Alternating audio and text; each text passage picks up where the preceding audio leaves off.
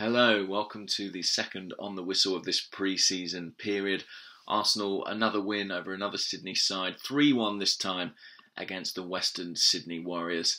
A completely different 11, as anticipated. Alexandre Lacazette did indeed make his first Arsenal start, playing in, I guess, the Alexis Sanchez position, slightly withdrawn inside forward from the left-hand side predominantly.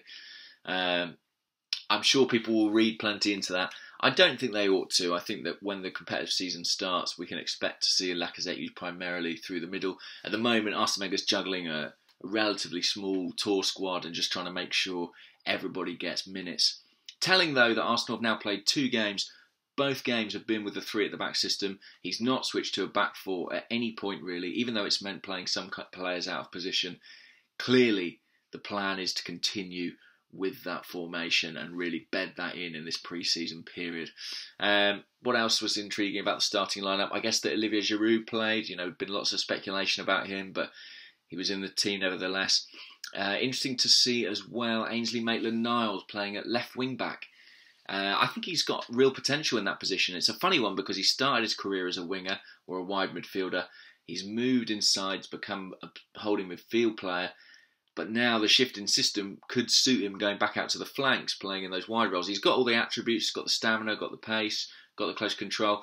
Maybe he'll be better off on the right than the left. There were a few occasions where he went to the byline, had to use his wrong foot, and it didn't work out too well for him. What to say? I mean, the first half I found a better watch than the second. I mean, we scored a lot of goals in it for a start. The first was Olivier Giroud, classic Giroud goal, really. Nacho Monreal. He came out the back, played a 1-2 with Lacazette, who was showing really that he's a decent all-round footballer, not just a goal scorer. And Monreal's tuck back was met by Giroud at the near post. Lovely clip finish into the top of the net. He's so good in those near post situations. 2-0 Aaron Ramsey. Another assist from Monreal. Brilliant ball, long ball, through the heart of the defence. Had a lovely spin on it. And Ramsey, who was making plenty of runs for all his time on the pitch, got onto it and a left foot lobbed finish over the goalkeeper. Monreal create the first 2 goals. I have to say, every time I see him play in that back 3, I really like him. He's aggressive. He's great on the ball. I think he would be in my back 3. I think he'd be one of my definites. He and Koscielny. And then I think that third spot is up for grabs. The third goal came from Mohamed El-Neni, a deflected shot from the edge of the box. Intriguingly, he started as a centre-half. It's a position he's kind of filled for Egypt before, maybe more as a sweeper, people were telling me, but when Arsenal are going to have a lot of the ball, they can probably afford a guy who's principally a ball player in that back 3. It'll be interesting to see if we see more of that next season in cup games or Europa League games where we expect to dominate. Can an El-Neni or, I don't know, maybe even a Xhaka play as that third centre-half, because there is an opportunity to not really have to do that much defensively, not have to compete too much physically, but just be someone who can bring the ball out and instigate moves from deep. And actually in this game, it was quite congested in the centre of the park. Xhaka didn't see too much of the ball, but because El-Neni was there behind him, it didn't matter so much. So an interesting strategic point there. Lacazette playing deeper. Look, I think it's an option. And I think the fact that he can do it shows he is a rounded footballer. I don't think, though, that he is some kind of Alexis Sanchez replacement directly in that way. Alex Iwobi played in those 2 behind the main striker, predominantly from the right. Interesting because we've seen him a lot on the left, we've seen him a lot in the centre, not so much on the right, but he looks comfortable there.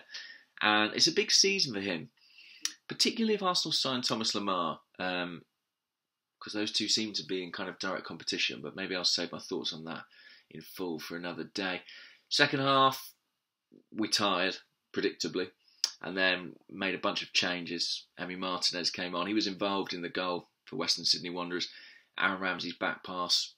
I mean, I don't know why Aaron Ramsey didn't clear it. I don't know why Emi Martinez didn't clear it. He picked it up. An indirect free kick, blocked on the line by Monreal, but then the rebound stuck away by Lustica.